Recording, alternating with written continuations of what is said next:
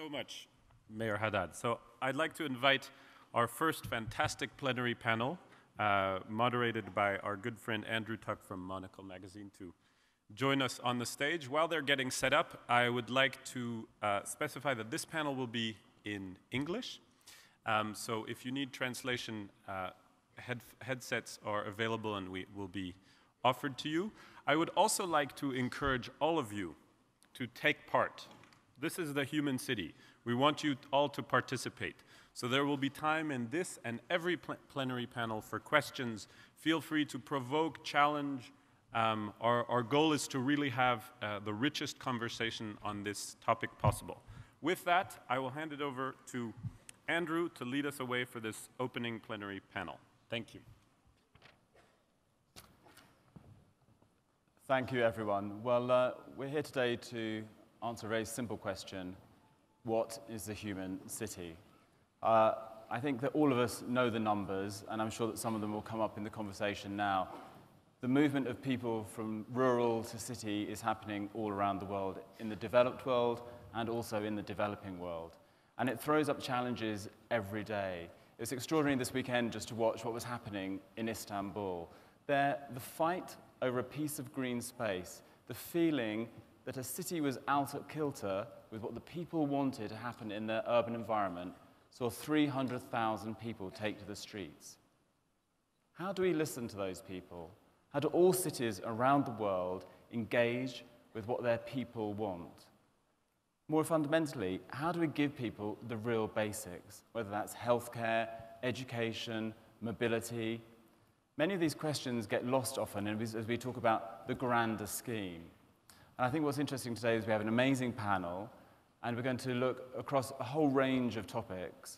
But I hope that at the end of it, we'll have some real concrete ideas about the things that can be done, the challenges that we all face, and hopefully also understand why we also probably do need to protect that bit of green space at the end of the day as well. Just to let you know how the panel is going to run, all of the panelists will make a short introduction about their perspective on the human city, and then we'll have a short discussion here, and I hope there'll be time to take some questions from everybody in the audience, because I know that there is a huge amount of talent and expertise sitting out there who will certainly have an opinion about what's going on the stage.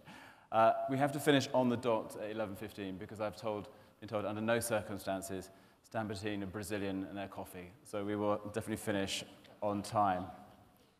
So let me introduce you to all the people on our panel. Wim Elfrink is Cisco's first Chief Globalisation Officer.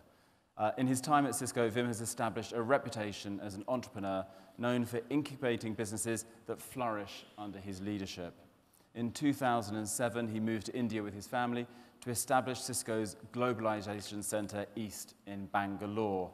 Over 4 years, he turned it into a hub of innovation that now has more than 7,000 employees. In 2011, following the success of the centre, the Emerging Solutions Group was formed in Bangalore with Wim as the leader. The group is focused on the creation of new projects and industries. These have included Cisco's smart and connected communities and virtual healthcare programs. Wim is now based in the US and, of course, still working for Cisco.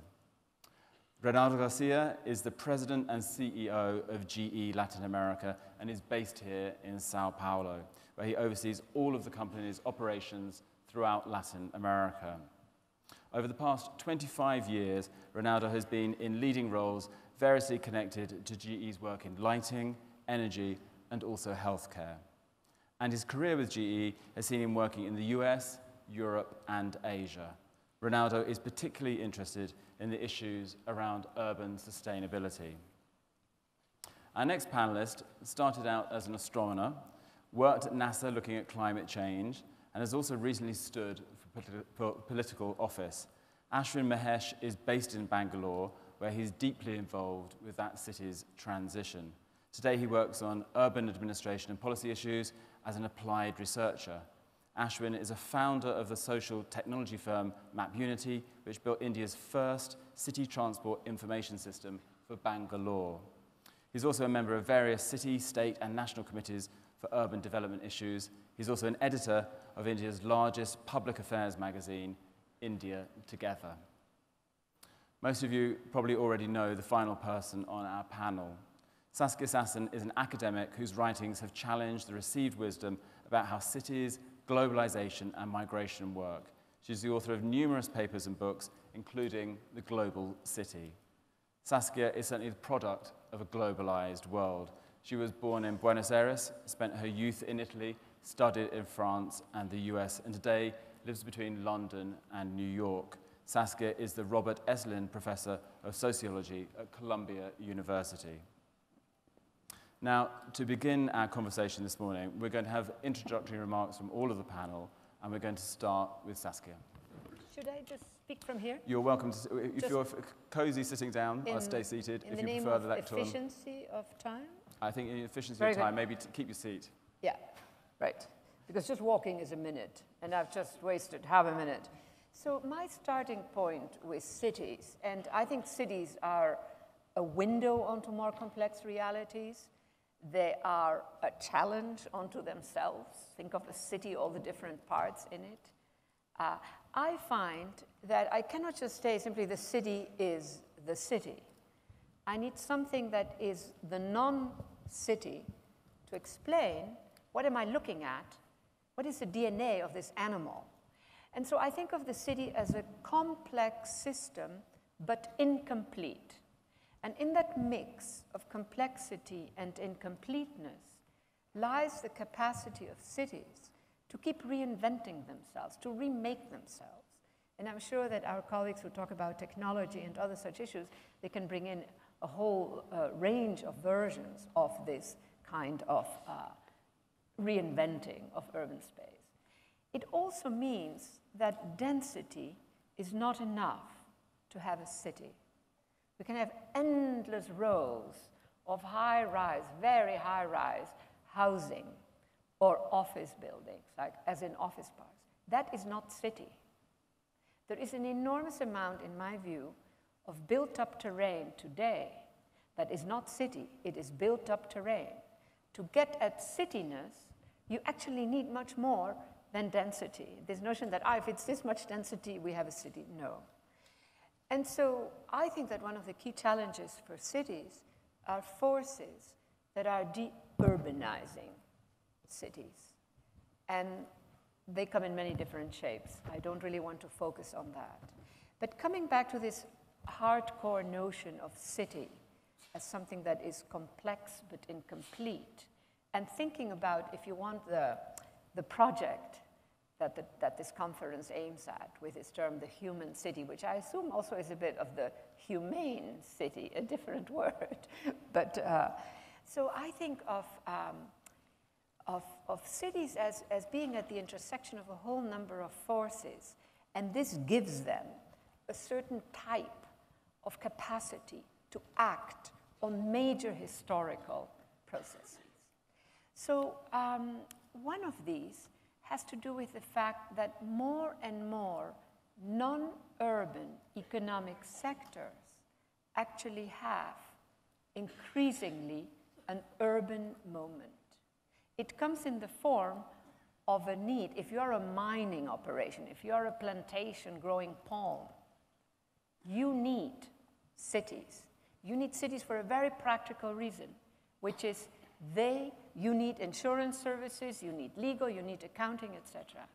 So when I look at cityness today, I see a lot of the non-urban also embedded in cities. Secondly, I think that there is an emerging urban geopolitics. If you think about this very vague term, globalization, what are we really talking about? Well, we're talking about financial markets, we're talking about, NGOs that go global, but we're also talking about a proliferation and a rapid growth of place-to-place transactions, necessities, the making of global spaces that are transversal, horizontal, multi-sited. A lot of what we call globalization happens at that level. And that has cities as key spaces in that kind of situation. I think when you look at geopolitics today, what you see is that sometimes it's not country to country. It's city to city. And I want to wind up, because we are under very strict orders for being brief, I want to wind up with one both example of this city to city as an increasing presence and component of what we call geopolitics, interstate relations, if you want. And I want to also then illustrate this as a capability.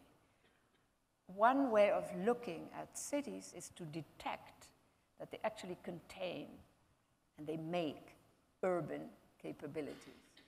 So the example of this city to city is, of course, Rio 20. I'm sorry, we're in Sao Paulo, but this meeting happened in Rio plus 20, where the mayors from many very different parts of the world, many different types of the cities, actually talked with each other in a practical way that advanced the environmental agenda in a way that when the national leadership came, they sort of fell back onto the right to carbon trading, right? The right to have more, et cetera, of those options.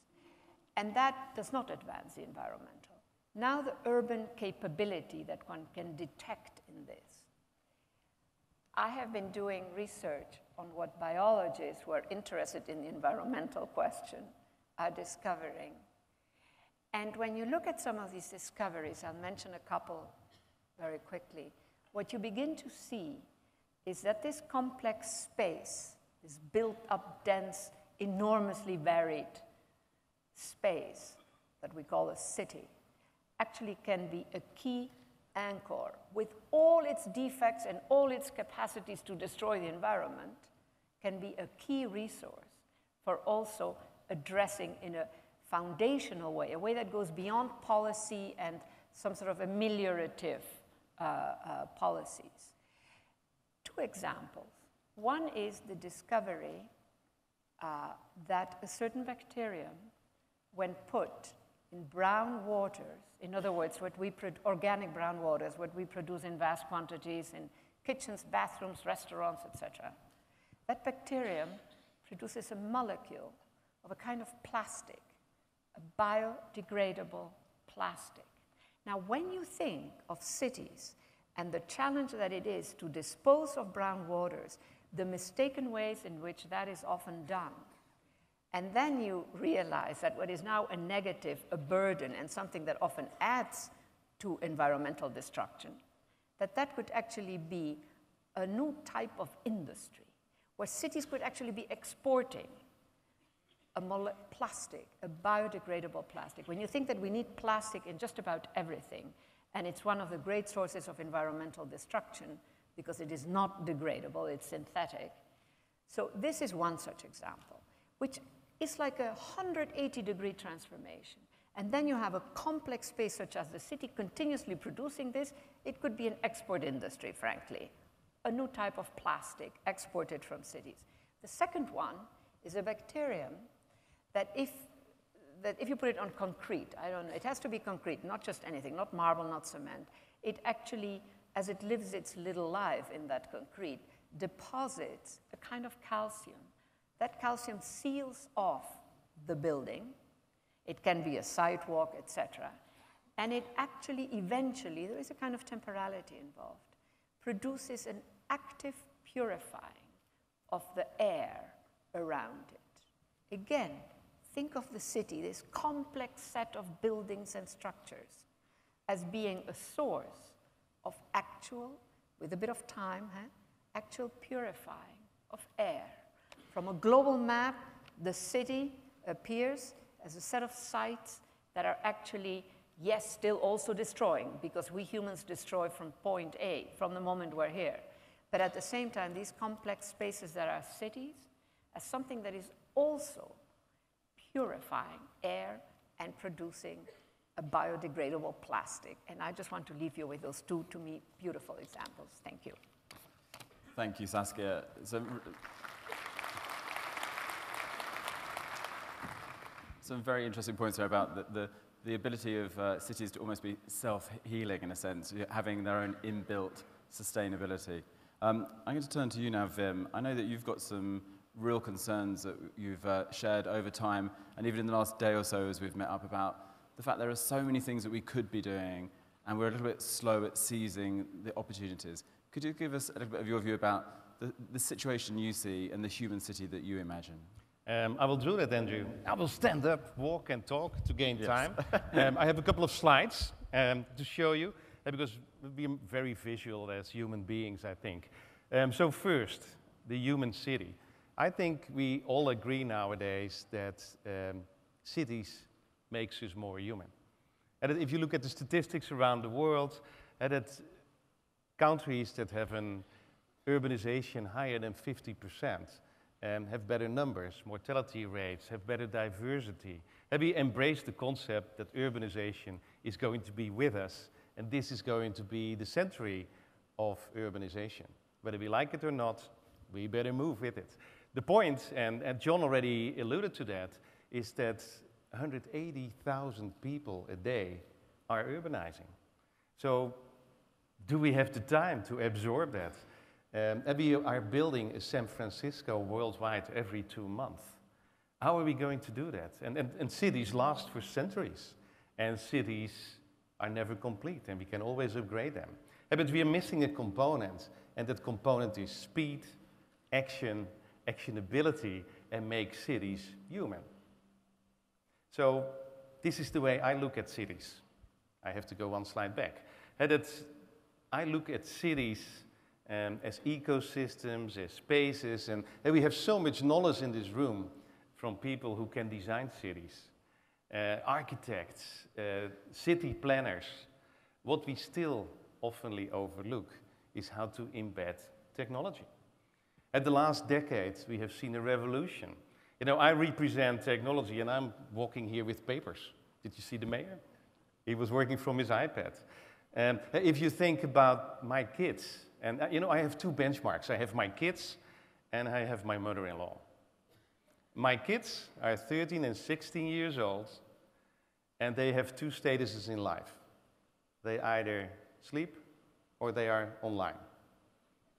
But, you know, that's the reality, and I hate it. You know, I want to read them books, and then they are sitting there with their thing. And then my son of 13 says, I'm reading a book, Dad. Because, you know, I get my iPad from school. It's a reality. Don't deny it. My mother-in-law is using Skype. She lives in the Netherlands. It's the first time in life that she understands a little bit what I'm doing, and she loves it. If we talk about that new car that Google is designing, and which is driverless, and that we say, do we need this gadget? My father-in-law is 80. My mother-in-law, by the way, is handicapped. If he is losing his driving license, he's losing his independence. Then he has to go to assisted living.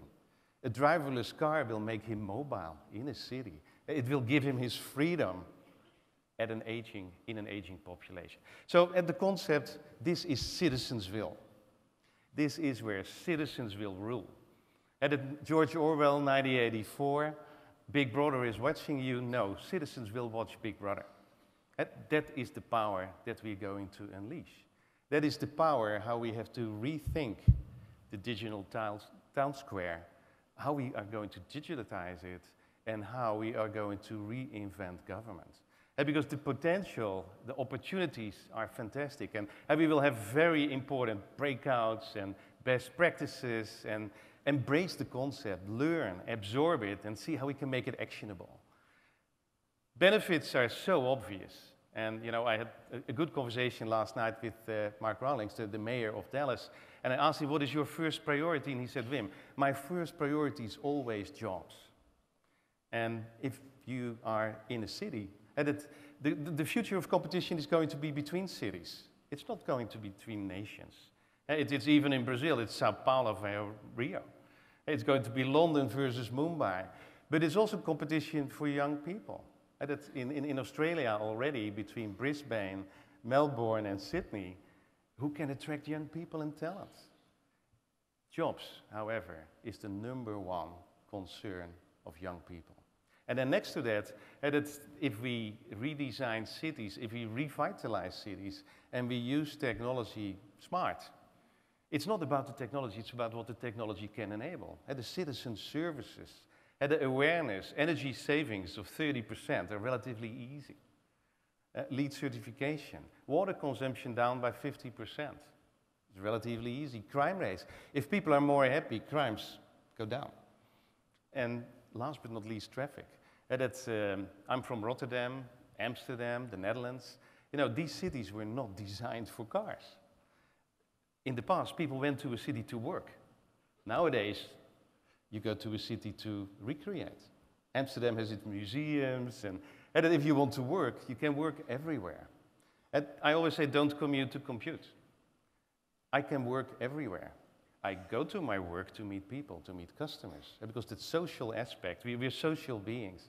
And then education and healthcare in a virtual way, and it's second best, I know that. But you can meet price points that give access to 2 billion people in the world who still don't have access to education or healthcare.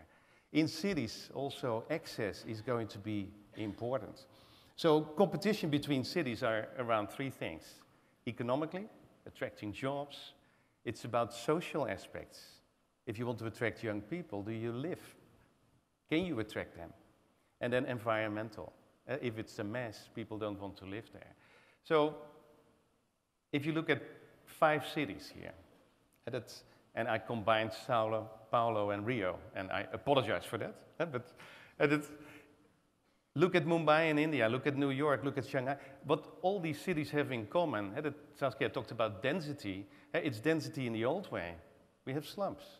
I know that we have Corrie Lauwers here, she's the vice mayor of Rotterdam, and she can keep me honest. I'm from Rotterdam. I'm chief globalization officer, but every 4 years I'm very, Dutch, soccer, Olympic Games. People are tribal. So, and my tribalism, my roots are in Rotterdam, and I'm from Charloes, and it's almost a slump. Unemployment is high. Every city has this issue. And it's so density, high rise, density, low rise. So my call for action in all these workshops is, how can we come up with some templates? Perhaps we can come up with some models. Because human city, the theme in a slump, is something else than a human city in a high-rise, modern type of skyscraper.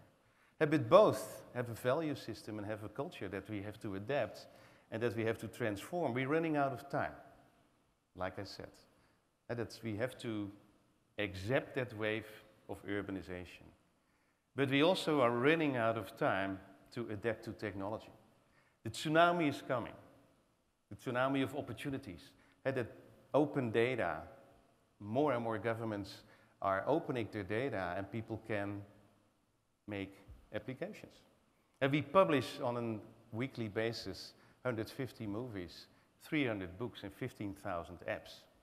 There will be an app for everything. So that whole speed and access and new opportunities is coming to us. And what it will take are 5 things. It will take thought leadership, to have a plan that you can action, and that's what we expect from our leaders. It will need global open standards to scale. And we have the beautiful project, GE, backpacks in Rio de Janeiro, but how can we scale it? How can we make it with global standards and get it quickly around? We get stuck in proof of concepts. We need smart regulation. My example is always when I went back to the US, my kids, 13 and 16 years old, never switch off the lights. We all know that. And so I gave them a dashboard and said, do you know what you waste every day? Now I give them 50% of the reductions. And they switch off the light.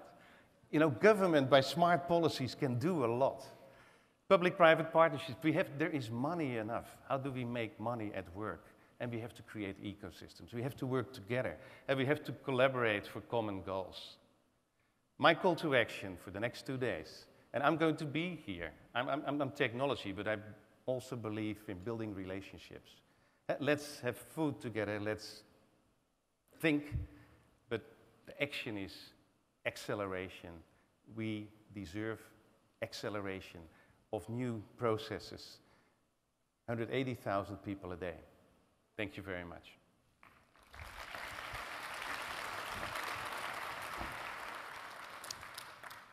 Thank you, Vim, very much indeed. Amazing here.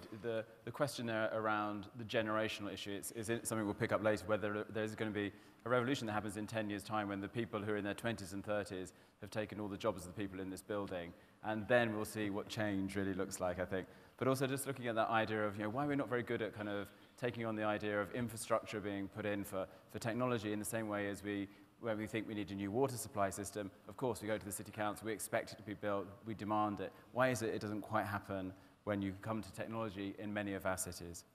I'm going to turn to Reinaldo now, and Reinaldo, we're here in Latin America, sitting in Sao Paulo, and I wonder if you could give us your perspective, how you see the world and the human city from here. No, I think, the numbers are staggering. 50% living in the city. In this country, 85%, and it feels that way. Coming here from my home, I'm the local, right? I think I counted about 50 towers being built. So it's an amazing dynamic that happens here. And I've lived in many cities around the world, and they all share the challenges. And people are attracted to cities because of the jobs, because it's really the way to realize a lot of the potential of the individuals. But as cities grow, so grow the challenges, right? And we see them in every city, in some more than others. And I think the real challenge is how to allow for the individuals to be able to explore their potential, and at the same time, the city being able to deal with the needs of the population in terms of the spatial challenges, social challenges, environmental challenges, right? So I think this begs two questions. One is how to shape the cities that allows for the ability of the individuals to grow and the cities to be able to take care of the needs in terms of power generation, in distribution of power, electricity, the water, the cleaning of the water, the aspect of mobility that the mayor talked about, the aspect of public health, big challenges, but also doing so in a way that is environmentally sustainable and socially inclusive, right? The panelists have already alluded to this. Technology is an essential part to this. Now, if you're thinking about some of the basic needs of a city, the power generation, and you alluded to the fact of turning a problem into an opportunity, right? Landfills filled with trash, with garbage, generates biogas. You can burn that in gas engines. That is being done in Salvador, in Belo Horizonte, Mexico City, the largest landfill in the world in the city of Mexico. In my hometown, Ribeirão Preto, there's a project going on like that. In many cities around the world, turning a liability into a very important asset. The water treatment. A lot of the water in this country is blessed with water, being an enormous amount of water. But in 30 years, the world is going to go from a surplus of water into a deficit of water. So, very important resource, probably going to be more important than oil. Treatment of water. The city of Campinas using immersed membrane bioreactor technology, converting sewer water into clean water. You can even go as far as making pure water, so pure that it does damage to the body because it takes the salt as you drink it. So all these technologies are available. I'm not talking about the Jetson family type technology. I'm talking about technologies of today.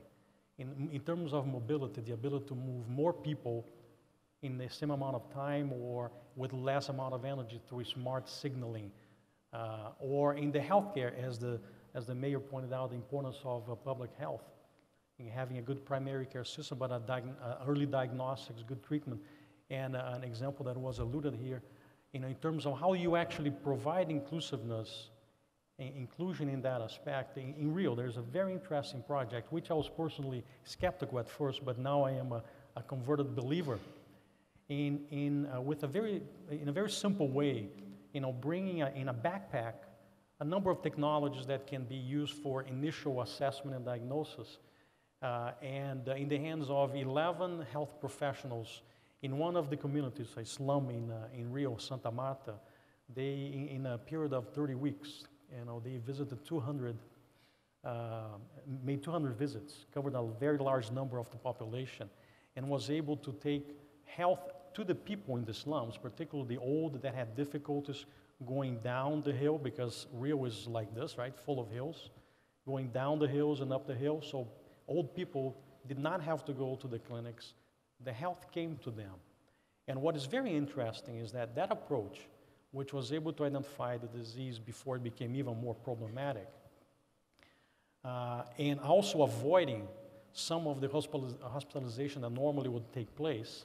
This, the study, the State University of Rio has been able to quantify that for every 100 patients, there's $200,000 savings. So this is very important. So it's a very simple solution on the health side. So technology in all of these sectors and many more can be an answer. It's an essential part of the solution, but it's not sufficient.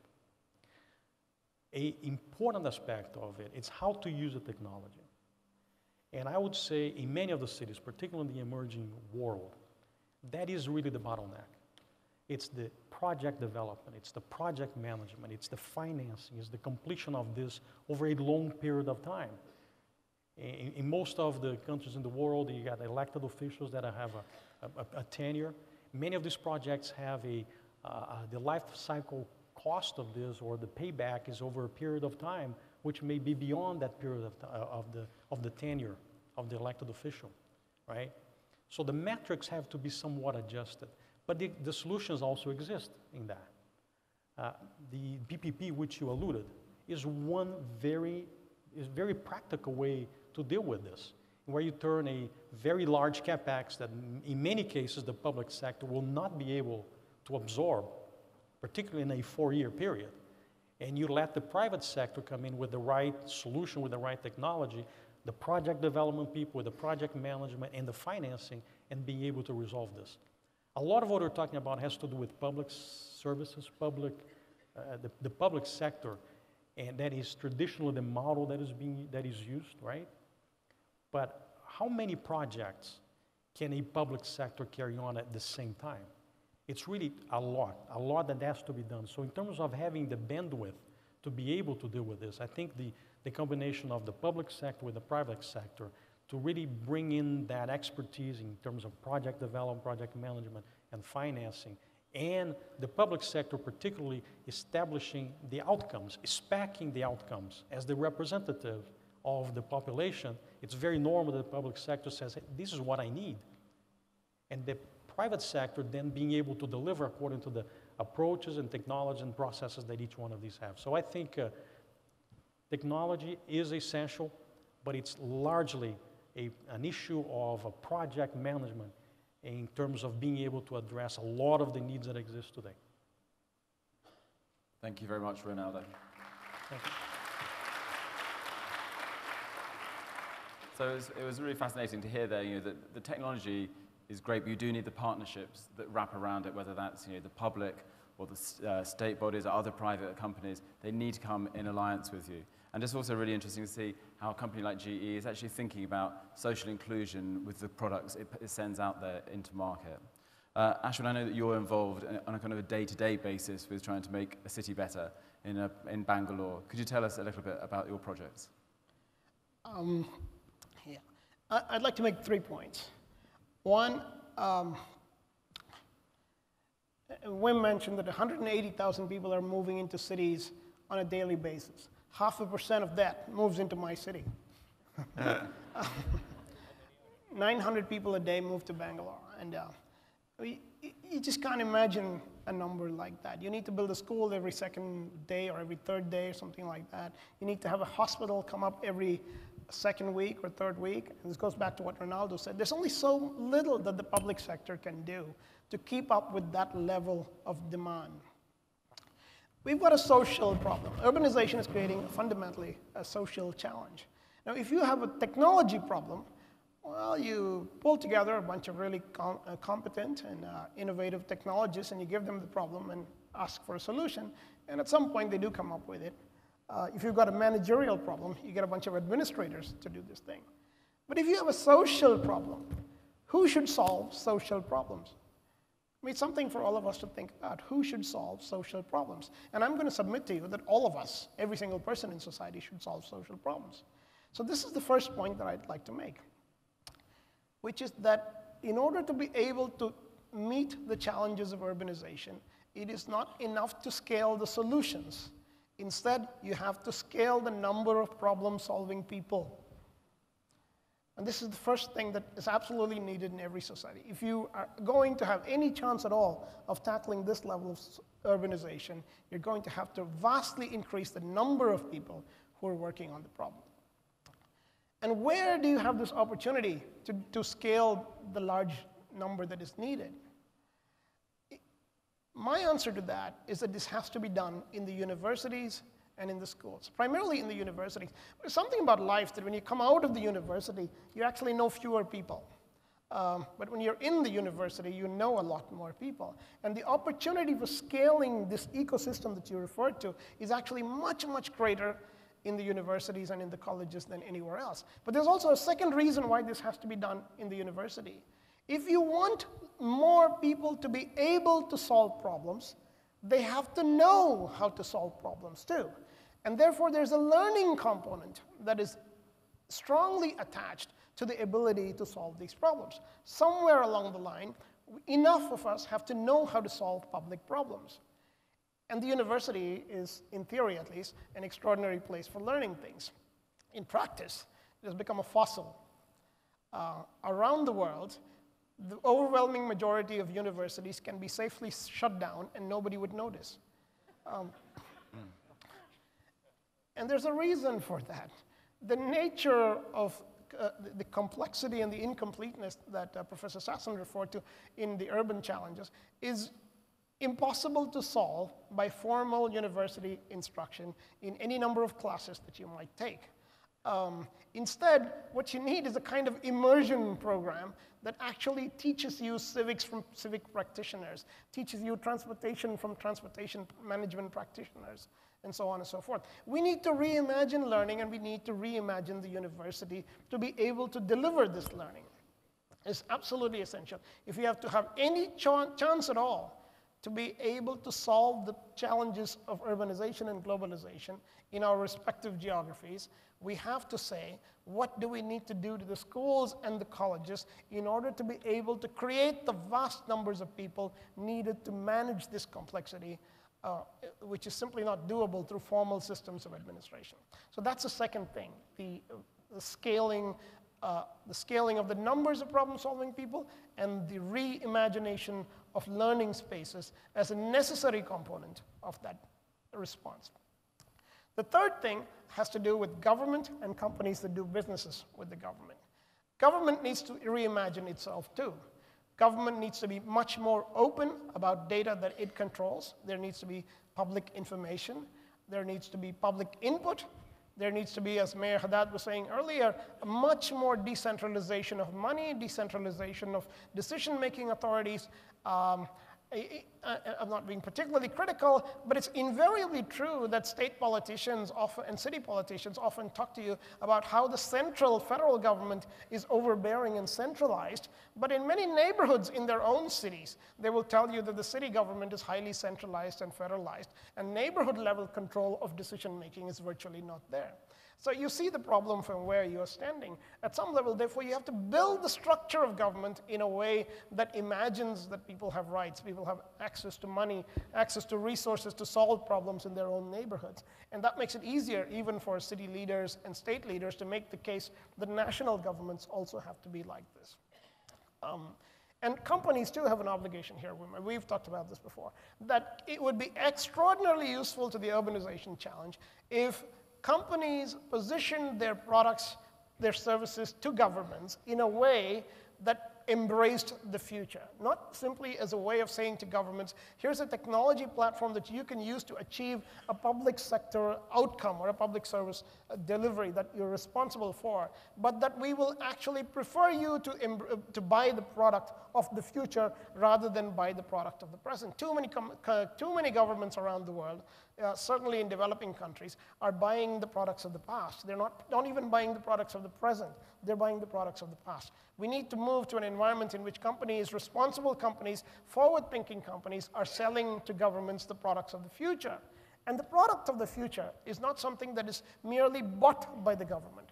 The product of the future is something that is also used by the government, maybe even paid for by the government. But it's fundamentally an open product that is available to the public as much to the government, available to researchers in terms of data as much as it is available to the government, available to activists in terms of accountability measures as much as it is available to the government. So if companies begin to move to products that meet these diverse needs of complexity and incompleteness, the challenges of complexity and incompleteness, you'll actually get outcomes. My experience in doing these things, I'm just going to speak 2 words about this, Andrew, since you asked specifically. Some years ago, I built the Bangalore traffic information system. Nobody actually asked me to do it. It just seemed possible to do it, so I did it. And then a couple of months ago, I built the Bangalore Heritage Information System, and now we're starting to build heritage information systems for every city in India. Fundamentally, there's a certain commonality of technologies in the urban space, spatial, MIS. There's a certain structure to the urban space which allows you to repeat public information systems and platforms for urban problem solving. And my experience has been that if you build these platforms, and if you encourage these platforms to be built by the public themselves, actually even the public sector moves to working with you. After I built the traffic information system, the police commissioner came to me and said, what is this thing that you guys are building? How can we use it? After we started building a health informatics product, people from the health department come to me and say, well, how can we use this thing in our health delivery? So there's a certain capacity for imagining ourselves as members of an ecosystem. And in this ecosystem, your role play is not defined by the job that you have. It's not defined by who pays your salary. Your role play is defined by your capacity to complete the incompleteness of the urban challenge, to be able to say that you or I know how to create good media, how to create good technology platforms, how to create a piece of this ecosystem that you and I need to solve urban problems. And if we do this, we'll get something really great, what we call the holy grail of democracy. Speaking in a very rural area, Abraham Lincoln said 150 years ago that democracy is government of the people, for the people, and by the people. In a very technological way, in a very social way, we have to imagine and ask and answer the question, what does by the people mean? And I submit that in the urban context, by the people means that people can themselves become managers of the city. Not users of services and products produced for them, but managers of the city, maintaining public infrastructure, maintaining public works, documenting various things, alerting the public to things that need to happen. Many of the things that we've thought of as public sector functions are actually performable by the public themselves. And the more you bring the public themselves into becoming parts of what I would call this publicly managed city, rather than a managed for the public, managed by the public. That's when you'll see a real acceleration towards meeting some of the challenges that we see in the urban arena. Thank you very much.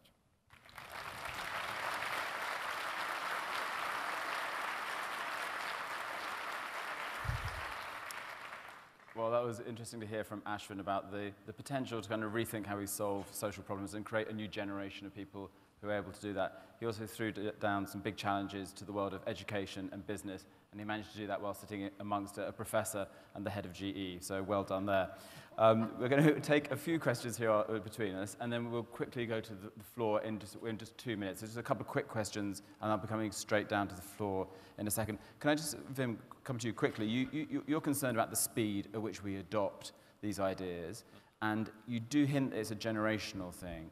Do you think that we're at the point of a cusp of change, that we will see rapid change because actually many of these people who are in their 20s and 30s are now making it into power? Or do you think we still have a kind of a time lapse to wait?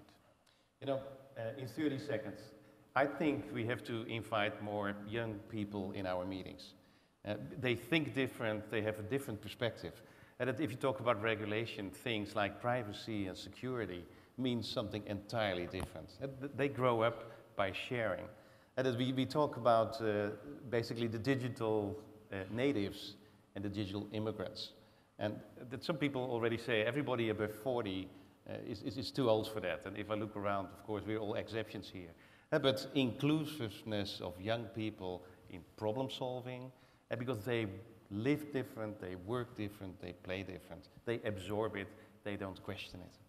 Reinaldo, who do you think to blame for the failure to adopt ideas quickly? Is it a failure of civic government? Is it a failure of a lack of money, a failure of ambition? Why do you think that often when you do have good solutions available, that city governments will then choose something that's maybe the cheapest, not the best, or that they will go down choice lines which seem not to be sustainable in the longer term? Who's to blame? Well, I think it's a complex question. I would say that a lot of these, the solutions that are necessary for these complicated problems in the cities, the life of these projects, they are long. You know, they may be 20 years, 30 years. Requires enormous amount of money, okay? So when you start imagining the solution, it can be very attractive. When you get into the details, they can be extremely expensive up front. So the mentality of I, as the city, must do this, and I have to pay for it and absorb it, it may be very difficult financially to deal with this, okay? So that's why I go back to the point that I made earlier, that I think bringing the private sector that can have a longer-term perspective from an investment standpoint and deal better with a 20, 30-year type of investment and be able to amortize that tends to be a better solution, okay? So I would say it's the approach that can be, let's say, to blame. Now, we only have 10 minutes left, and I want to make sure that I open this to the audience as well before we finish. And there's a microphone going around, I believe. And if there's a lady here in the front row, if we could ask the first question here, please. Could everybody who asks a question, if they could kindly say their name, and that would be great for us. Thank you.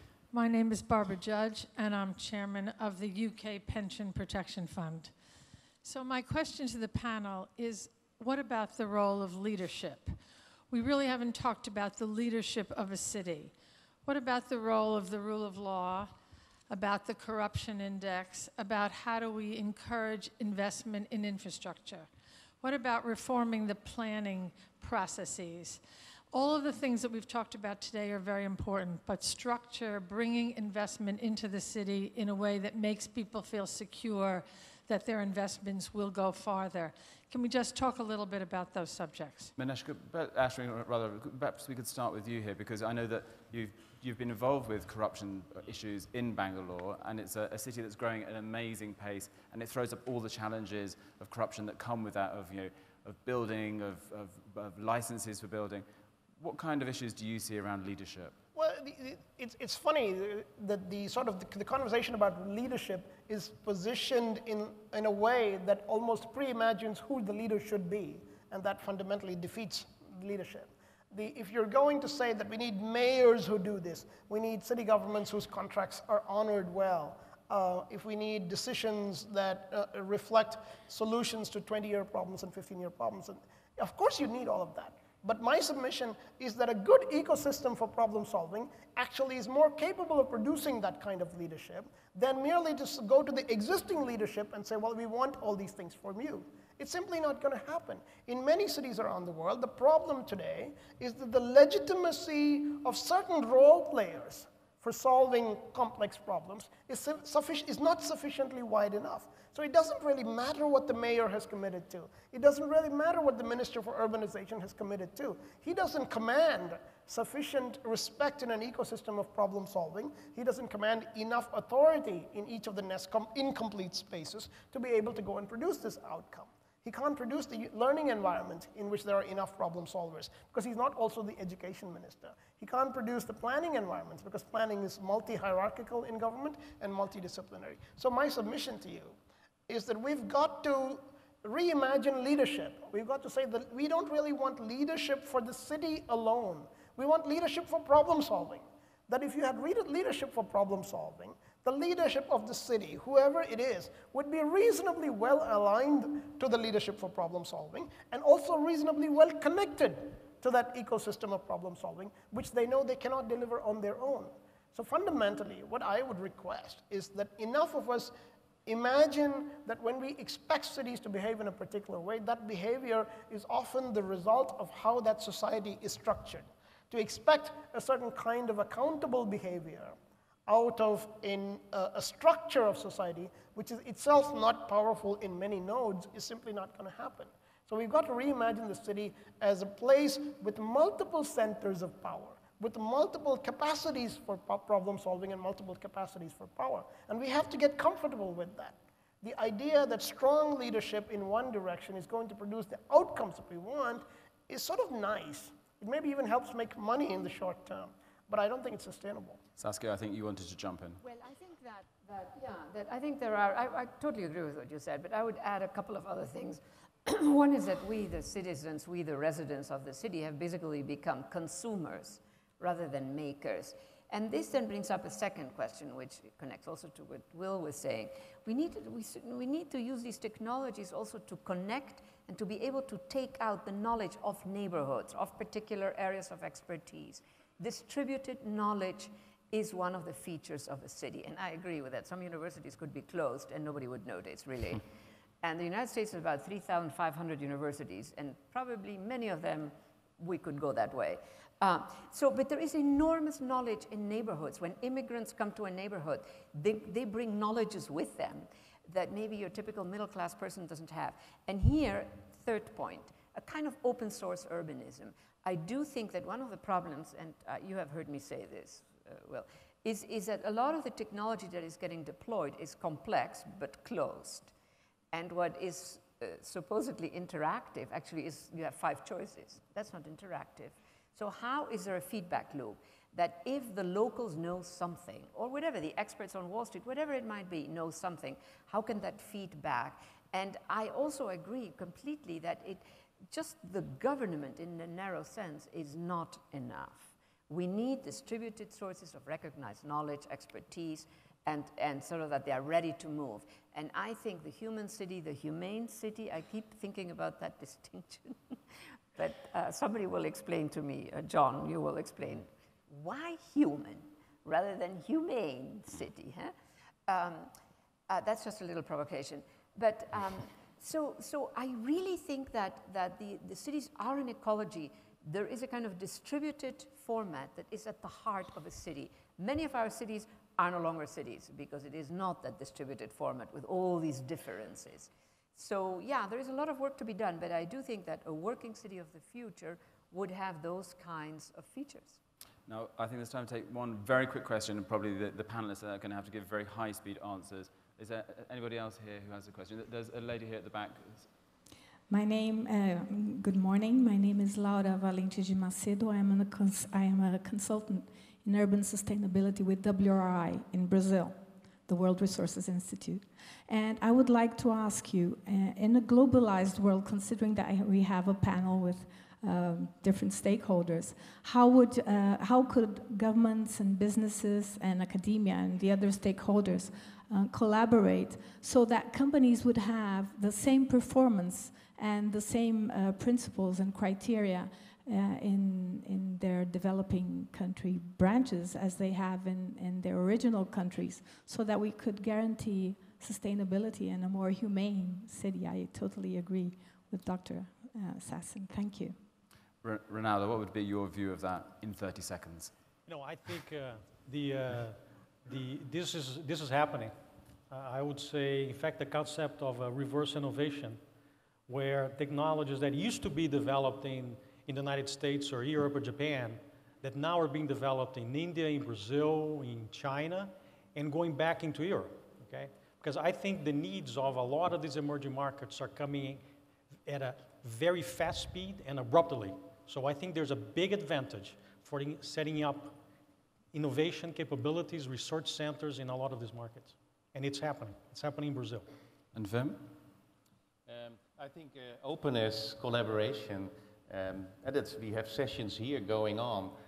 Look at best practices, learn, be open, see what you can use. How can we spread best practices? Well, I'm afraid that's all there's time for. I want to thank all of the people on the panel, to Saskia, to Ashwin, to Reinaldo, and to Vim. Thank you. And thank you. We're going to let Reinaldo just dash off, I believe, because he has a plane literally, I think, around the corner. I'm almost waiting for him. But if everyone could just wait 1 second, I just wanted to conclude just with a couple of comments, actually. If you've got a second, okay. I just know that you have your plane and an assistant waiting to grab you in like 3 seconds' time. It was amazing to hear all the comments from the people on the panel. It was fascinating to hear about the idea of a new class of people running cities in Bangalore and coping with a city that's growing at 900 people a day. Is an unimaginable figure for us sitting here, but really incredible. And it's interesting to hear from Saskia about the idea of the city as being self-sustaining, what it's got built into it already to protect itself and grow. And fascinating to hear from Reinaldo and GE about the work that they're doing. You know, that so often we think about big technology companies and we forget what happens as it trickles down. And it was amazing to hear how in Latin America and Brazil especially, there are so many projects going on that are really changing the way we deliver healthcare, the way that we clean water, the way that we help people move around their cities. And also brilliant to hear from Wim, a call to action that we need speed, we need progress. We can't just wait around. There's a lot of talking that goes on, especially at events like this probably, but we need to get out of here afterwards and start doing a few things.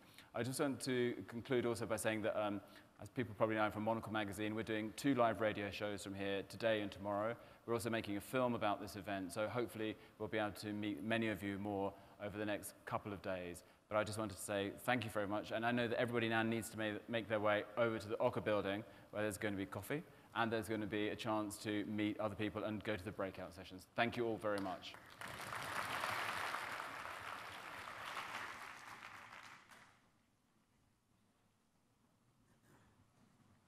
Thank you so much. Andrew, as you're making your way out, I just want to remind you that now we have the coffee break in the other building in Oca, so you cross a little bit of this beautiful park. And then we have 3 fantastic breakout sessions starting at noon on Sao Paulo, on the topic of mobility, and on the topic of urban data. Then we have lunch, and I would ask that you come back here at 2:25 sharp, for the keynote address by the great architect and our great friend Daniel Libeskind. Thank you very much.